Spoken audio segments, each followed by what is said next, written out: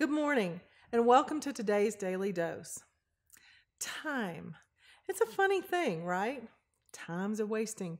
In the nick of time. Time is money. No time. All kinds of time. Killing time. Lost time. Father time. Time waits for no one. Time flies when you're having fun, and time drags when you're not. And of course, sometimes we have too much time on our hands. But time is also a serious subject. Pastor Matt's very first message here at Journey was the rocking chair perspective. If you haven't seen it, it's online. Fantastic. Check it out. But it was about the time that we have here between the infant rocking chair and the old age rocking chair. A couple Sundays ago, he taught us about the beginning of time and the end of time and saying yes to God in the in-between. God has a plan. We hear that a bunch, and usually it's followed with for your life, and that's true. But in a global sense, God has a universal, really big plan that He will accomplish in His time. We're often lucky enough to have a part in it, or at least the choice to have a part in it. Esther is a young woman in the Bible, and she has a beautiful story about this very choice, to say yes, Lord, and be part of His plan in a very critical time, or not. So Esther was a young Jewish woman in exile in Persia, raised by her uncle Mordecai, a Jewish priest. She finds herself married to King Xerxes, the king of all Persia, so she's the queen of all Persia. And sometime later, a guy in the court, Haman, an Agagite, who was a friend of the king, and Agagites were mortal enemies of the Jews. Historically, they hated each other, convinces King Xerxes to allow him to have the Jews exterminated all on a certain day.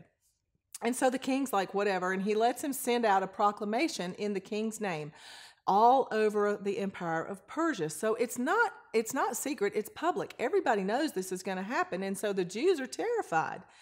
And Mordecai gets a message to Esther, and he tells her, he's like, look, you're married to the king. This is what's going to happen to your people. You need to go and intercede for your people. Here's the proclamation he shows her.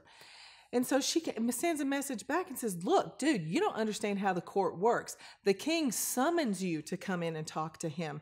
And anybody that has the audacity to just go bopping in and say, hey, husband king, I got an issue I need to talk to you about, is subject to execution. That's the law. I can't go in there. It's just, I can't do it. And so to the point today, Mordecai sends her an answer.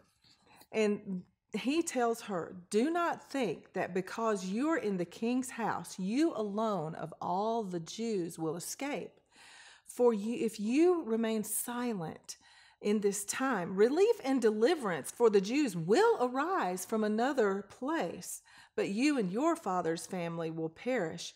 And who knows, but that you have come to your royal position for such a time as this.